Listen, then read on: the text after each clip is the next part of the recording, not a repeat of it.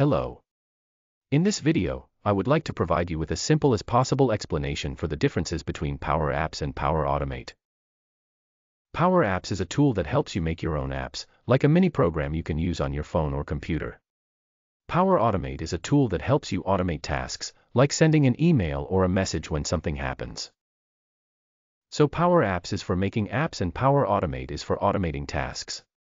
They can work together. For example, a parent can create a Power App to track their child's daily activities, such as meals, naps, and playtime.